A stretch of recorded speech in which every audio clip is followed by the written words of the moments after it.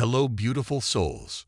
So, for example, there may be an old habit or a thought pattern or a way of being that is very 3D based or very fear based or anxiety based that you've cleared out a long time ago.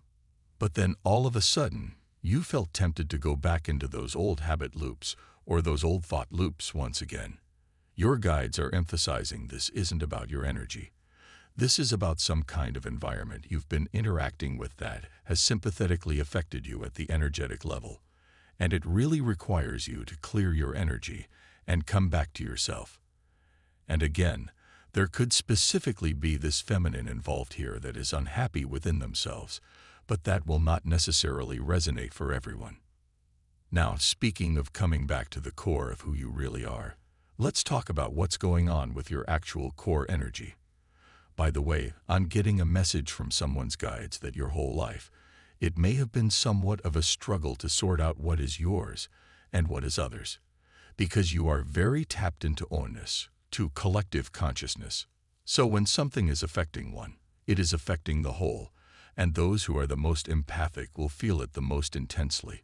So I'm getting that even when you were a child, for some reason, I'm seeing a child that used to have stomach aches or physical issues of some kind. I almost feel as though when you were a child, even you picked up so much energetic information. I'm hearing you were bombarded with energy and emotions from people around you. And it's almost like you were gaslit into thinking that something was wrong with you or that all of that was your own.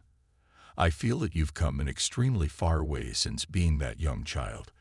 You've learned how to mostly sort out what is yours and what is others. You've learned and practiced different ways of clearing your energy or raising your vibration that seem to be a form of energetic hygiene for you. But in spite of that, there are still times where you come into contact with such strong energy that it does still impact you at some level, and that's what I see happening here. Now I will say, though, your true energetic state is coming up as the Queen of Pentacles, but also the Lover's card energy. These are cards of abundance and unconditional love. Specifically with this Lover's card, I feel as though your true embodiment is love. You are someone who naturally sees the good in others, and over time, you've been learning how to see all the best in yourself as well, knowing that the self-love you are cultivating within is actually emanating outward in the form of unconditional love. Because self-love and love exuded outward are actually identical frequencies.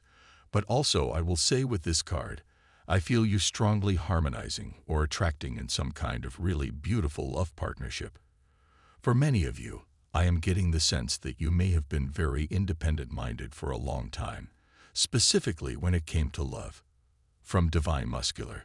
Type yes if you believe.